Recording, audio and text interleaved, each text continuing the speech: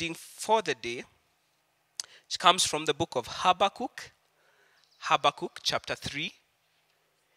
Habakkuk chapter 3, from verse 1 to 19. Habakkuk chapter 3, from verse 1 to 19. Children, are we there? Are we there? Okay. Then I'll begin reading. A prayer of Habakkuk the prophet on Shigionoth. Lord, I have heard of your fame. I stand in awe of your deeds, O Lord. Renew them in our day. In our time, make them known. In wrath, remember mercy.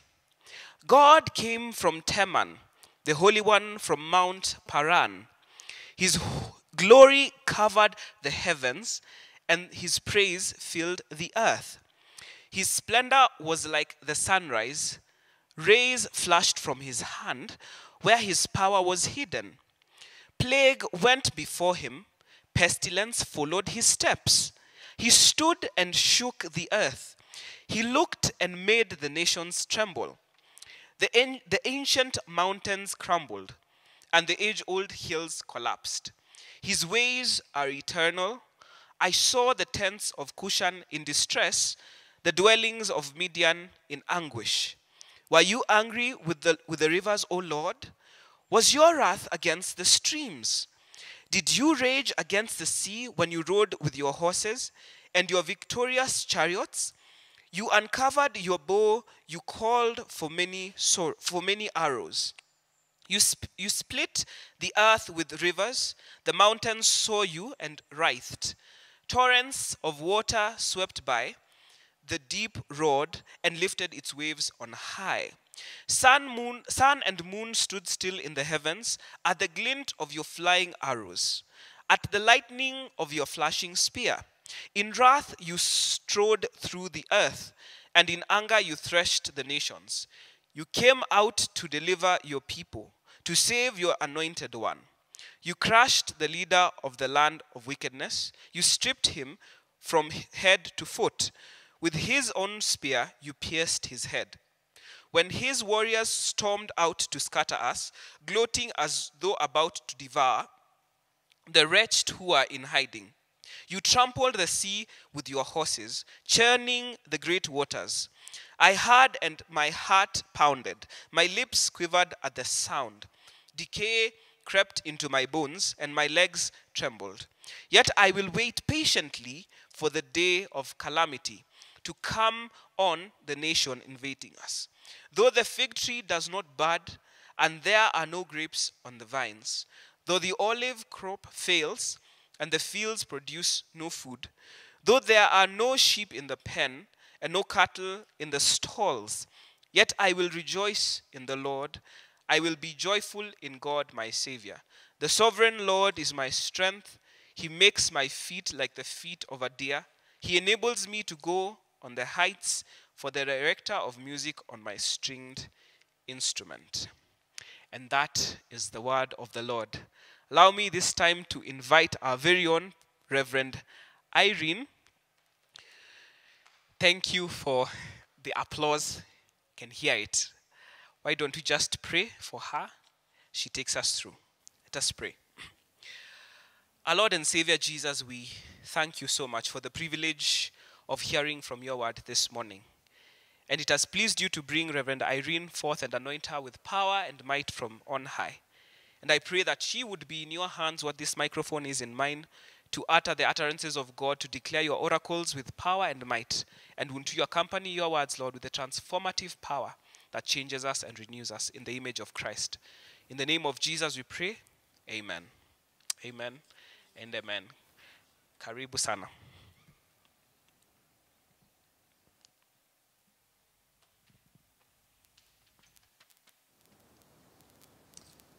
Amen. Amen. Thank you so much, Pastor Koti, for leading us in that very powerful session of prayer. And especially a day like this, when we are celebrating the mothers, worldwide. We want to thank you, each and every mother out there. We celebrate you and we thank God for that moment to be prayed for, especially by, we could call him our son, our child, or you can put him in any bracket. We want to thank God for that. Today, I want us to briefly just go into the scriptures, Habakkuk chapter 3, 1 to 19. And I want to believe that the Lord will speak to you, you as a mother watching us from wherever place you are today, but to everyone, because the word of God is relevant to everyone. And I pray that we will all draw a message that the Lord is speaking to us, especially in this season that we are in. The theme or the topic for the sermon today is God will give you a song. God will give you a song. And this is a promise by faith, and I hope that we will all take it by faith as we look at the prayer of a servant of God, Habakkuk, from chapter 1 to 19. Now, music has a place in our lives. I don't know how many of you love music. And we love them in different genres. There are those who love hymns. There are those who love to dance and to sing contemporary music. And I don't know in what form, but I hope it's gospel music. Let me put a... yeah. And it has a way of just carrying a message to us as it bears something that will transform our lives and change our lives. Music is a way of expression. We express ourselves. I've seen some of us who sometimes it's difficult to dance in church. When we go to weddings, we express ourselves as we dance because there is a way that music brings out that emotion that is inside us, that feeling, and we want to express that joy. And Habakkuk here says a prayer, and this prayer is a song to the Lord after having conversations with him. And as we look at this prayer, there is a rhythm that it follows, a method that it follows as Habakkuk lays it down. Number one, it is on who God is and what he has done. That is number two. Number three, it is what he will do in the future. And then he concludes with praise and putting his faith out to him. And we see several people in the scripture who respond in music and dances. And the Bible has so many songs, including the whole book of Psalms, that are songs from the leaders of the past, including King David. And we see the songs and the dance in the Bible, people just responding to the Lord. And I was so curious to know which one was the first song that was sung in the scripture. And the Bible tells us that in Exodus chapter 15 verse 1, after the Lord had delivered the children of Israel and parted the sea, the Red Sea, and they had crossed over, they broke into dance and song, celebrating the goodness of the Lord. Hannah did the same, expressing her gratitude after the Lord has spoken to her in 1 Samuel chapter 2 verse 1 to 10. And we see Deborah also, the judge, dancing after the victory of the Hebrews over the Canaanites. And she dances in Judges chapter 5 verse 1 to 30 in song. And we see also Mary. I am quoting the women today probably because it is Mother's Day. Mary, the mother of Jesus, also the song that she expresses a profound appreciation of God's goodness over her and the nations that he was going to save in Luke chapter 146. Such songs come after the doing of the Lord in both action and in faith. Because sometimes it is the word of God that has come to you, and when the Lord speaks to you, dance, rejoicing, knowing that he is going to do something in your life. And Paul to the Corinthians tells them, I will sing with my spirit, but I will also sing with my mind. That is in 1 Corinthians chapter 14, verse 15. And Ephesians 5:19 emphasizes on the importance of song when he says, speak to one another in psalms and songs and hymns and songs from the Spirit. Sing and make music from your heart to the Lord. And so there are those who love hymns. We thank God for you and we appreciate. There are those who want to sing songs from the Spirit and they just want to just go out in there and worship the Lord. But the end of this is that this music or this song comes from our hearts. It is not something that you sing because somebody is dragging you into doing it. But it is an expression of the inward feeling after the Lord after you have had an encounter with the Lord. I know you have tasted of the Lord and his goodness before. I know you have a testimony and you've heard your songs before. You have seen his works in your life. And in many times you have had your own silent songs and own ways of dancing in your quietness when you have encountered the Lord. I have had personally a very rough 2 weeks. The first week I was very sick. And it was very difficult for me. But I saw the Lord fight for me a battle at a moment when I was very weak.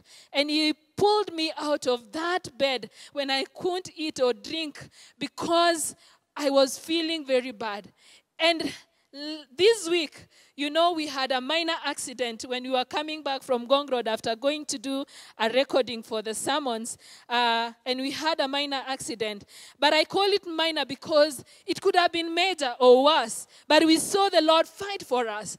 And as I stand here today, I have a 2-week testimony and so many other things that the Lord has done in this season of COVID. When we could, probably we think we should be lamenting. But there are things that the Lord is doing in our lives and that causes us to break into a song of dance and rejoice and just say, Lord, how great are you? Oh God, how great are your works? Thank you, Jesus, for protecting me and for healing me. Something that causes your heart to go into a moment of song and dance. And so as we look at Habakkuk prayer, let us step into this scripture in faith and ask the Lord to make it very personal for me and for you watching us today. For you who is a mother watching us today, that from this scripture you will derive your own maternal song and rejoice today for what the Lord has done in your life. For you who is a father watching us today and a young person and a child watching us today, that out of this you will have your own song. And I want us to briefly look at 3 things. Number 1, it is the sovereignty. God's sovereignty will give you a song.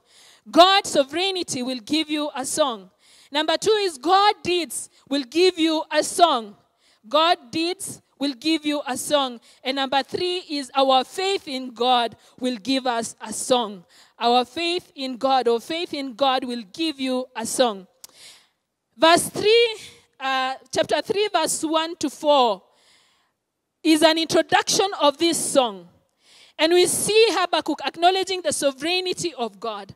And every time we talk about the sovereignty of God, we mean that he is the one who reigns supreme over you and your life, over this nation, over every circumstance and situation.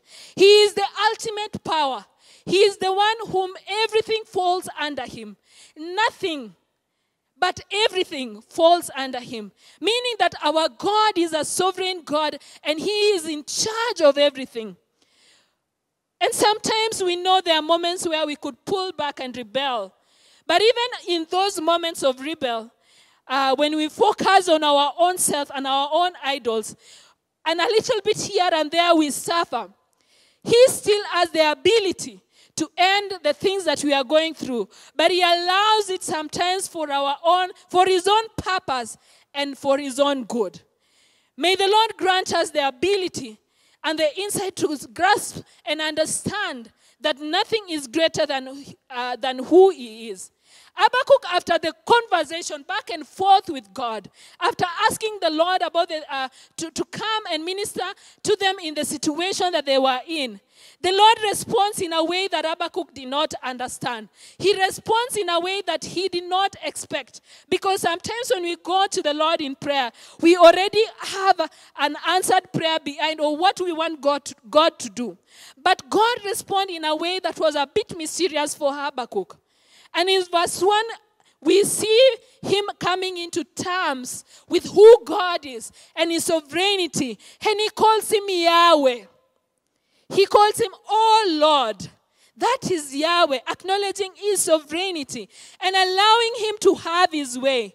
His conversation with God reminds him of the things that he had heard about God. Because he said, oh Lord, I have heard of your fame. I stand in awe of your deeds. You know, I have heard of the things that you've done. And I worship you. And I stand in awe. I appreciate your sovereignty.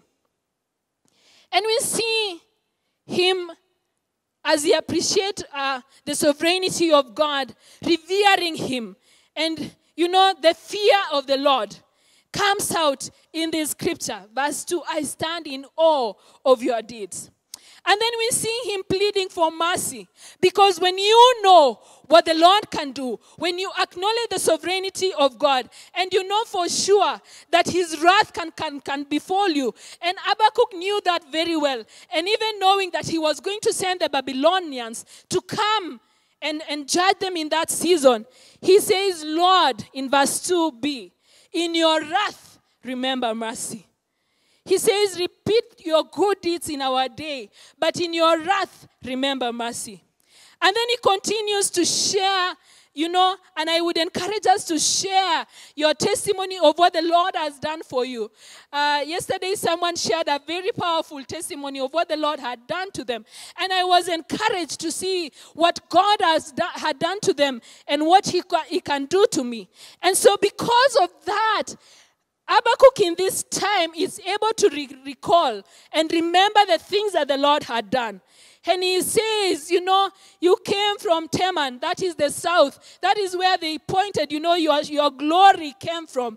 And they, in that season, and they said, the Holy One from Mount of Paran. His glory covered the heavens, and his praise filled the earth. When the Lord begins to act, you cannot remain the same, my dear brothers and sisters. When the Lord begins to act on you and his deeds and have his works on you, you cannot remain the same. When the glory of the Lord shines, it shines over the earth. And he says that his glory covered the heavens. And we rejoice, we respond in praise.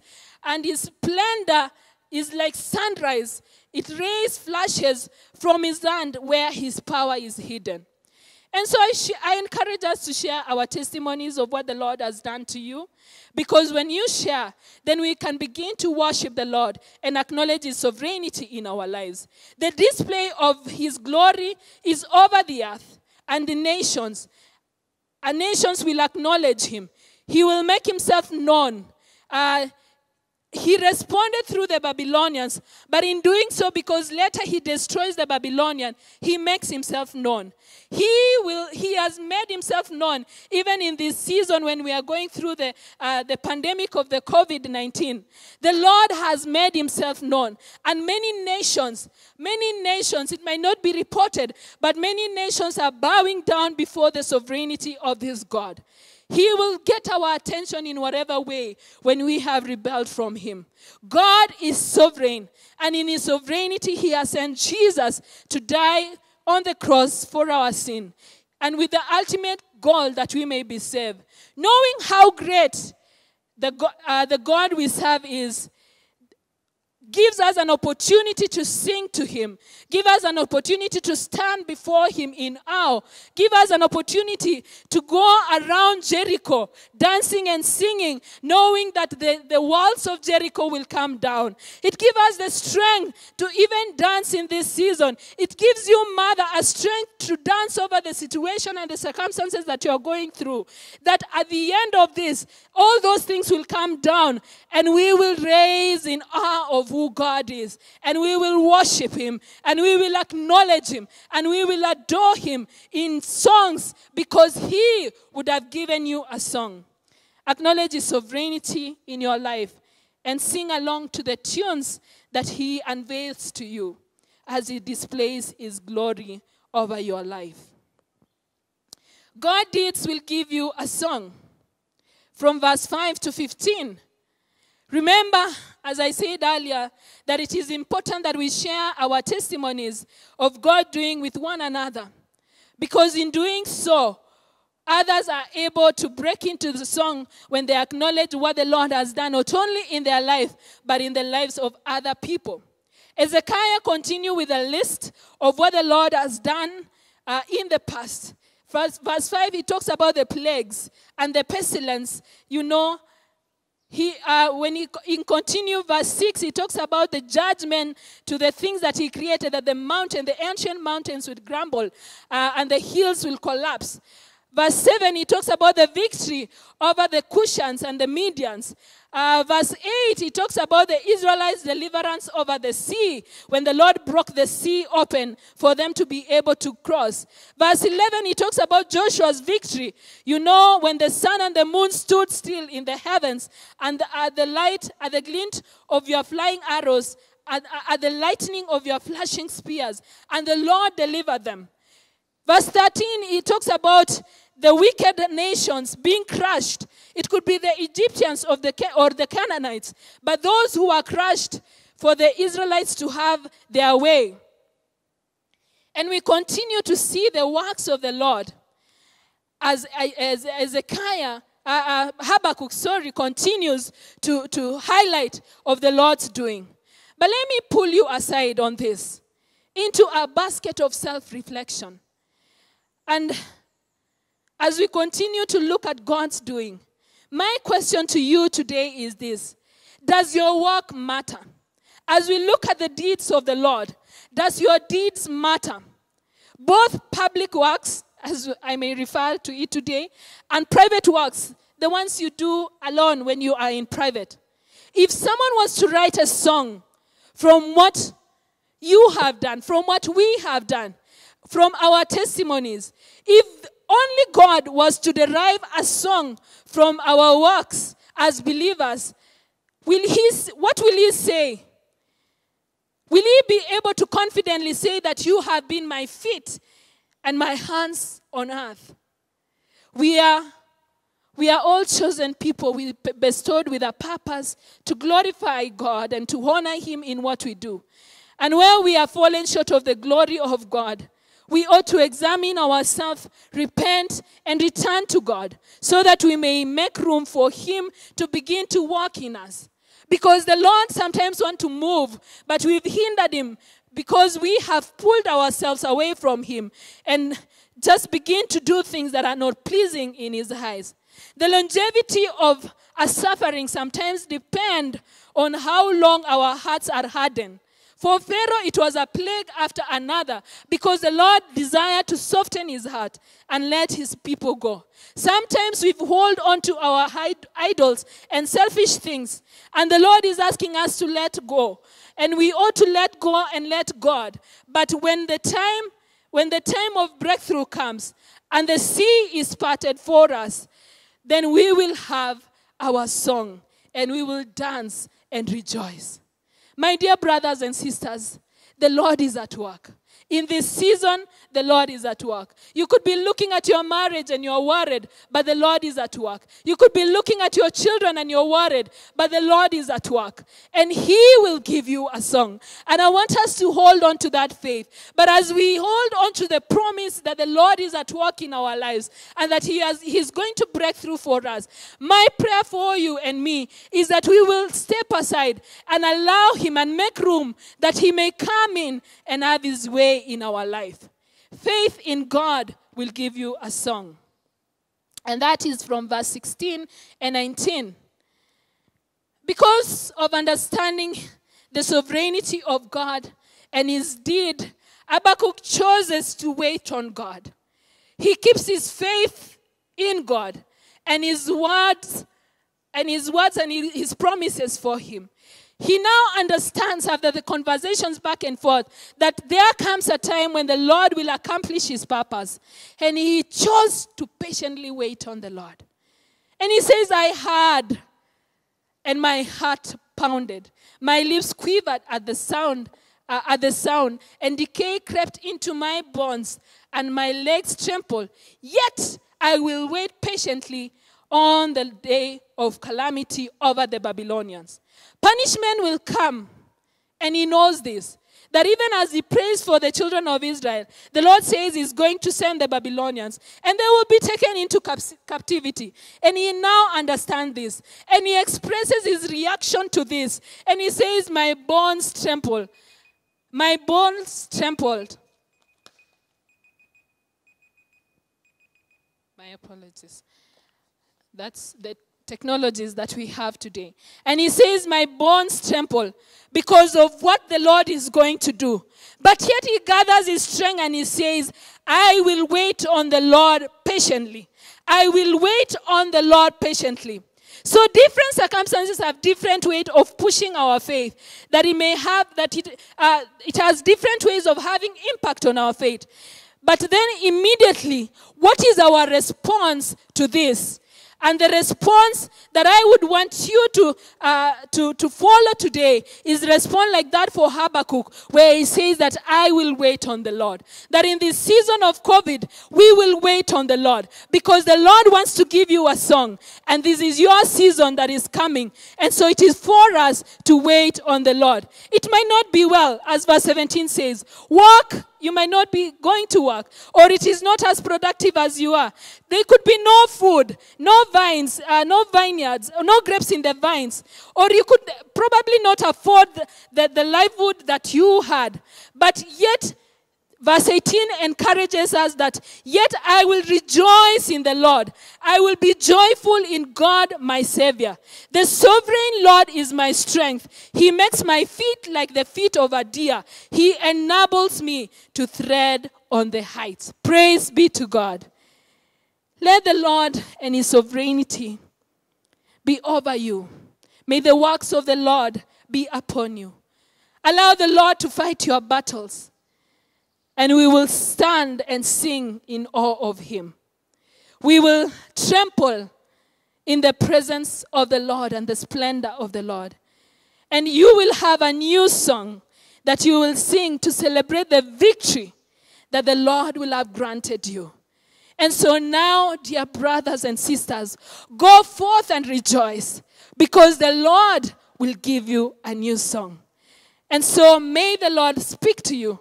And may the Lord encourage you.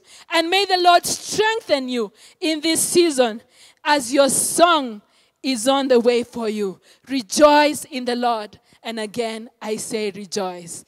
Amen. And let the name of the Lord be praised. Dear listener, as we come to the close of this service, happy Mother's Day.